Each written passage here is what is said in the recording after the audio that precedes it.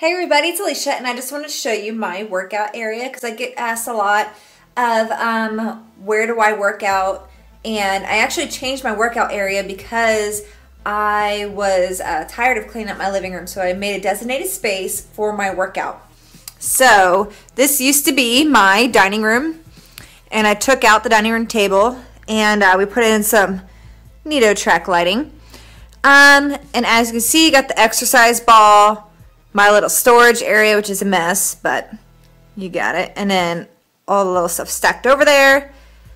I've got my bench. The SelectTech weights is awesome. And of course my little stand-up fan. And I will use my door for pull-ups. So you use a band, and Beachbody has a great band system. It's the Beelines.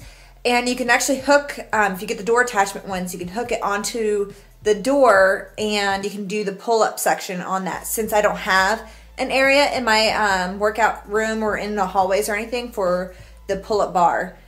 So that is my workout area, and I'll show you how I organize everything too.